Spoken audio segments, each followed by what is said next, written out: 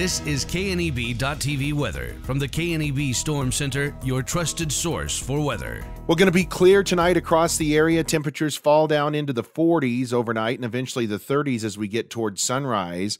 We have a couple of more nice days in store for us before that cold front arrives on Thursday. Now, we are expecting some rain and snow, and it is going to remain unsettled through next week. We don't expect rain and snow chances to be, or expect the amounts to be very high, but a decent shot of getting some rain and snow in here on Thursday. Yesterday, we hit 67 after a morning low of 25, well above normal on those high temperatures. This is where we're going to end September, pretty much about 3/4 of an inch below normal for the month, and we're going to go into November almost 6 inches below normal for the year, and it's going to go down as a warmer than normal October again here across the region. And as we look at precip, very few and far between on the dates that we actually got some precip. And again, those chances of showers and snow showers, Thursday is our targeted day. Scattered to widespread rain showers, turning over to snow showers possible in the region.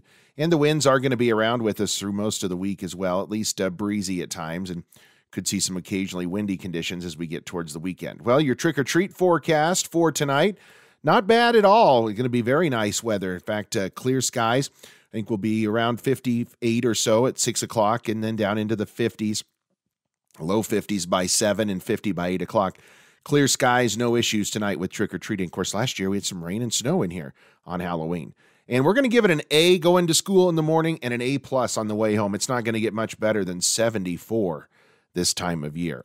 We've got temperatures in the 60s to near 70 across our region. As you look across the state or United States, not a lot going on in really cold weather, certainly not in the Cornhusker State. We've got 60s border to border and in eastern Wyoming as well. Up in the mountains, obviously some cooler temperatures, but 60 to 65 will cover us. Winds are out of the west, gustiest in the high country, 15 to 20 mile an hour winds, gusting over 20, 25 at times. But even for those wind-prone areas, that's not bad at all. Clear skies overnight, nothing going on our futurecast. It is going to be very quiet out there.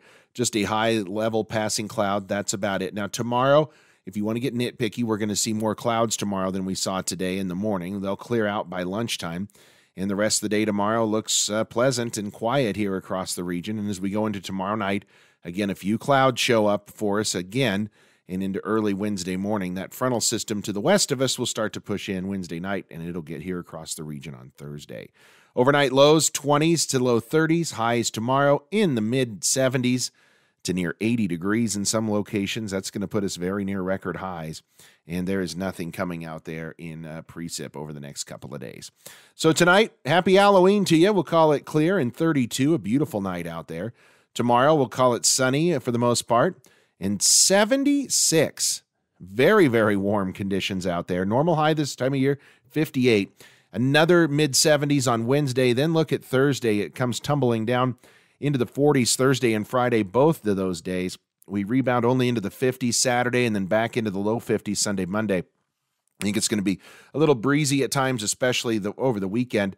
But those rain and snow showers will turn over to all snow on Thursday. Again, accumulations right now look to be very minor, but we will certainly keep an eye on that as we go forward.